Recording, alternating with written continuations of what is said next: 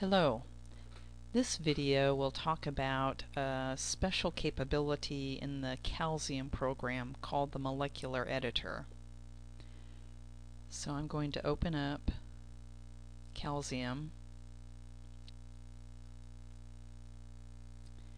and the molecular editor can be reached by clicking here where it says molecular editor.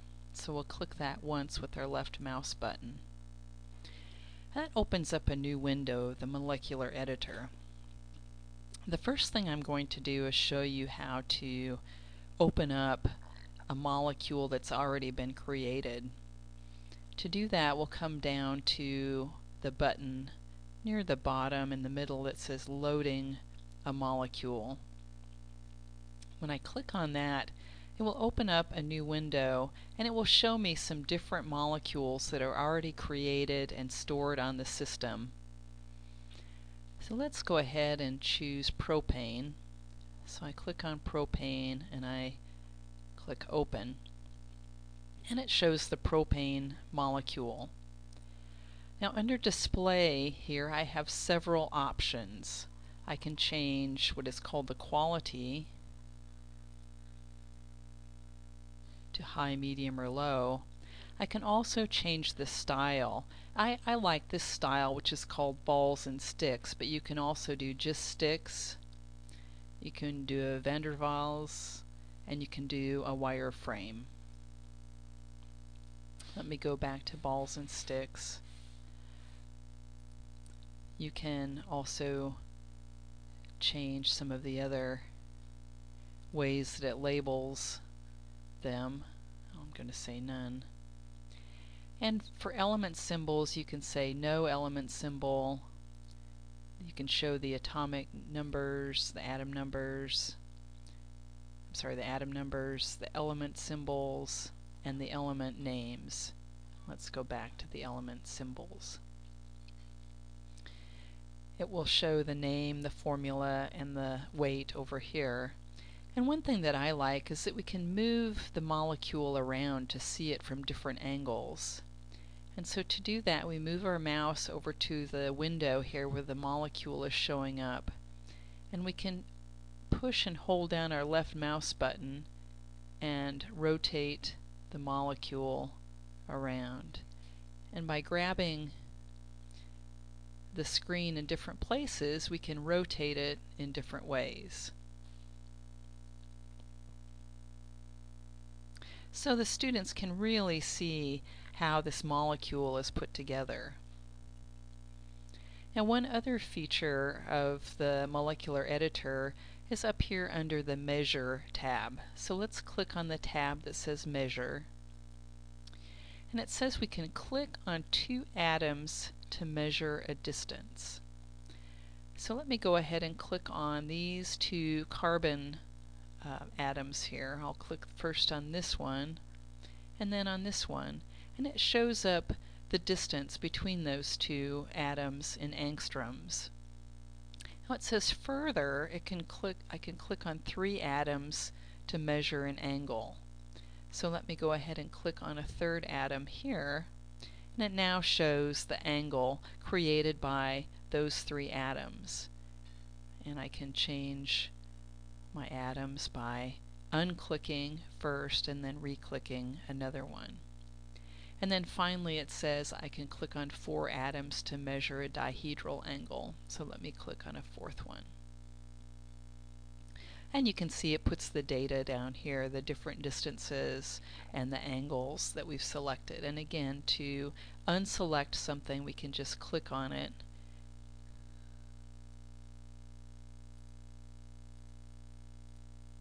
and it will go away.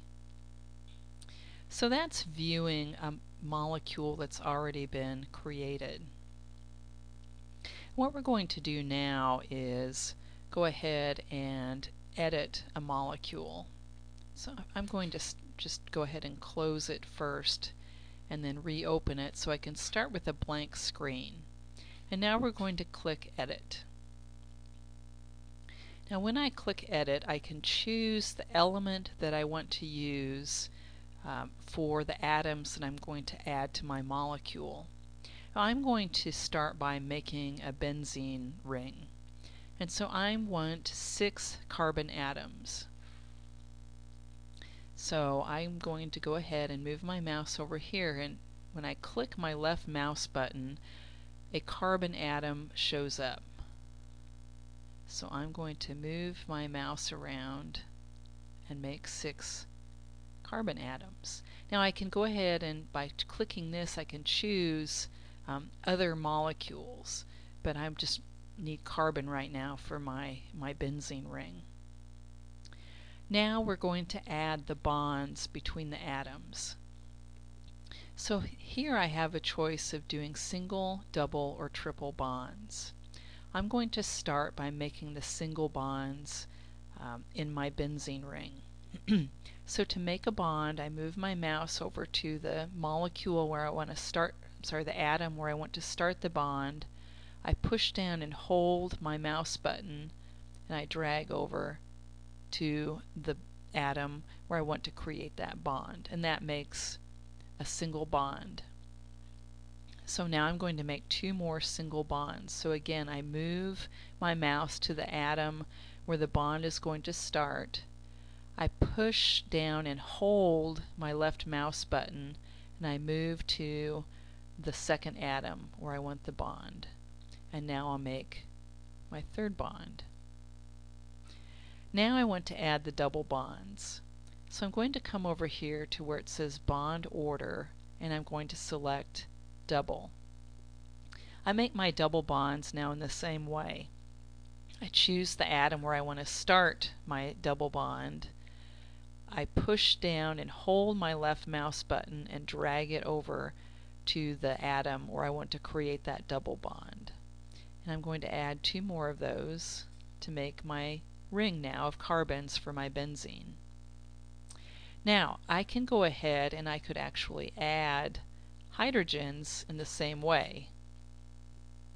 But what I want to do is use a feature here where it adds my hydrogens automatically. So I'm going to delete that hydrogen, and to do that I click on it with my right mouse button. So anytime you want to delete an atom, you just click on it with your right mouse button. And I'm going to ask it to add the hydrogens. So when I click that, it will add the hydrogens automatically to my benzene ring. So now I have my benzene ring, and when I click the button Optimize, it will set the shape properly of my benzene ring. So I click Optimize, and so there I am. There's my benzene ring now. And just like before, if I go to Display, I can show ball and sticks, and so on. Now if I want to save this molecule that I've just created, I can come down and I can click Save Molecule. And that will allow me to save the molecule in my documents. So I'm going to call it benzene, and I'm going to click Save. So now I've saved that molecule in my documents that I can share with students. Now suppose I want to change this into, instead of benzene, I want to make a toluene molecule. I'm going to go back to Edit, and what I need to do is I need to remove one of those hydrogens and add a new carbon. So first of all, I'm going to remove a hydrogen. So I move my mouse to one of the hydrogens, I click with my right mouse button, and it disappears. The next thing I want to do is now to add a carbon. So I'm going to come over to Element, I'm going to select Carbon, and I'm going to click once with my left mouse button to create a new carbon atom. Now I need to add the bond. So I come over here to Bond Order, and I believe this is a single bond. I'm going to select Single Bond, and I'm going to create a single bond between this carbon and this carbon. So I push down and hold my mouse button while I'm positioned over this carbon, and I drag down to the carbon where I want to connect. So there I am. I've added my carbon, and I'm going to go ahead and click Remove Hydrogens. That removes all of my hydrogens. And now if I click Add Hydrogens again, it will add the hydrogens, as many as are needed to complete all of the bonds that I have with all of my carbon atoms. And I'll click Optimize again, and there I have my toluene. And I can go to Display now, and I can look at my toluene as I move it around like this. And I can check the angles and distances. If I go to Measure, I'm going to click on those two atoms, my carbon and my hydrogen, and I'm going to click on one more hydrogen here to get that angle. And now I will turn that off by clicking again on the atoms. And I want to save this molecule too, so I click Save Molecule, and it will ask me what I want to call it. I'm going to call it toluene, and I'll click Save. So that's a very quick demonstration of how to use the molecular editor in Kalzium. And it's very exciting because we've done just some organic molecules here, but you can actually create all kinds of molecules using this editor just by choosing the different elements and adding your bonds. And then when you're finished, it's usually good to click Optimize, so it will show the proper distances and angles of the molecule you've just created. When you're finished, you can go ahead and click Close, and it will close the molecular editor. But now that you've saved those new molecules, you can open those and show them to your students. So that was just a quick tutorial on using the molecular editor in Kalzium. I hope you enjoy using it, and thank you very much for listening.